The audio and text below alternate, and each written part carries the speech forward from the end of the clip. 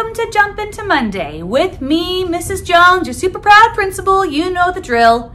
This week's habit of the week is habit number 5. Seek first to understand and then to be understood.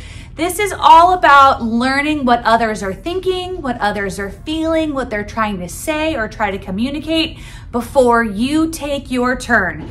Because what if they are thinking or seeing or feeling the exact same thing that you are, but you rush in to try and say what you want to say, and then you miss that whole opportunity to synergize.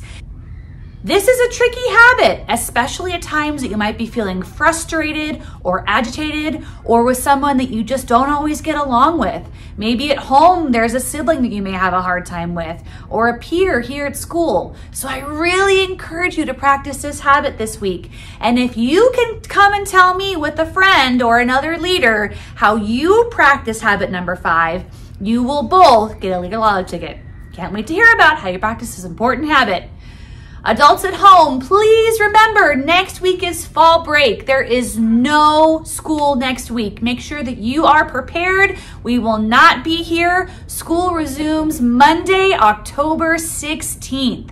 And leaders, October 16th also begins a time that your teacher will be giving you some assessments to prepare for report cards. Whether it's reading or math or writing, whatever it may be, make sure that when you sit down with your teacher and he or she tells you, okay, I want to see what you know, you show them what you know, because that is going to go on your report card, beginning with the end in mind, my friends.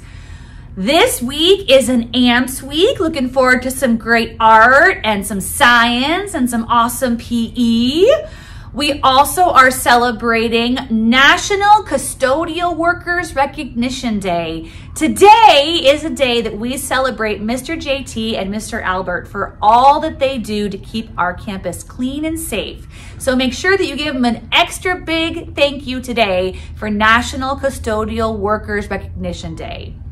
This is also the last week of the Panorama SEL survey, so I hope that you are doing your best, being really honest about what it is that you feel about being here at school.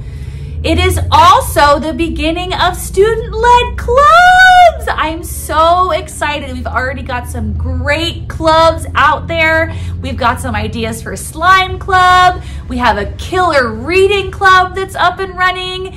I can't wait to see how you find your voice and start or participate in a student-led club.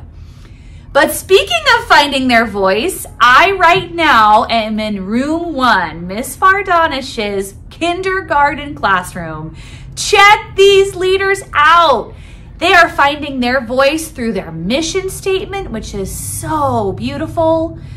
They are finding their voice in their writing. They are finding their voice through their art, and they are showing off their leadership through their leadership roles. It is so cool to see how this amazing class of kindergarten leaders is practicing the habits. Way to go, Kinder in room 1. Okay, teachers, reach into those tubs and those buckets, pull out 2 tickets and up to the office for a prize. Make it a great week, my friends. Let me know if you need anything, because I'm always here to help.